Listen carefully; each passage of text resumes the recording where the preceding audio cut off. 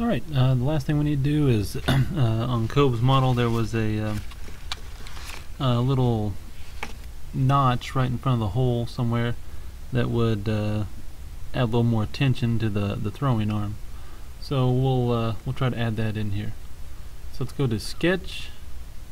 We'll click on the surface, the top surface of the body here.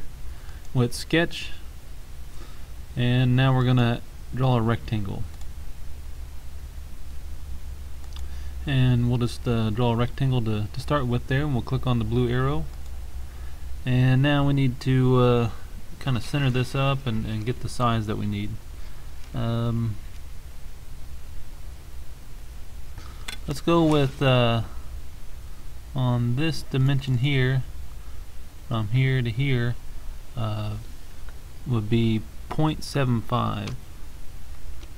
So 0.75 for that, and then the width of it. Let's make that. We'll make that one 0.75 as well. Oops, 0.75. Press enter. I'm sorry. Let's change that to 0.5. I think that'll be a little bit better.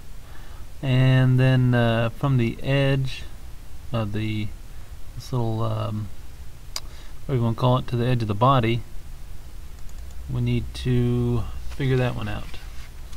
So let's see here.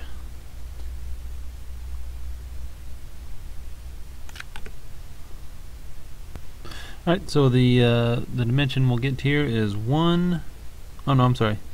0.875 is what we'll put for the side dimension. That should kind of center it up a little bit for us. And let's see, this last one here, on this one let's go with 0.75 as well. That'll bring a little bit back closer to the hole there. So that's what we'll go. We'll go 0.75 here, 0.5, 0.75, 0.875, and then we'll hit the blue check mark. I'll back up just a little bit here. We're going to extrude that. Hit the extrude button, and let's go with I don't know, maybe 0.5 for the height of this. And we're not going to remove material because we want this to stick up, and so we'll hit the green check mark, and that should be about all we need to do to this right now. The next thing we'll do, let's save this. So we'll go File and Save, and then we're just going to hit OK. And the next thing we need to do is to start drawing the wheels. So we'll go File and New, and we'll call this wheel. We'll hit OK. And now to get some sizes of these wheels that we have, let's go to Sketch.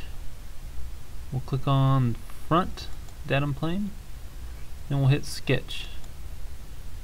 Now we're just going to draw a circle.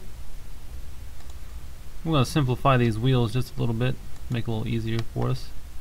And what I did there was I used my middle mouse wheel to click. You can also use the blue arrow here as well to finish up a task. Like if you're going to draw a circle, you can just click again, and then to get out of that, just use the middle mouse wheel.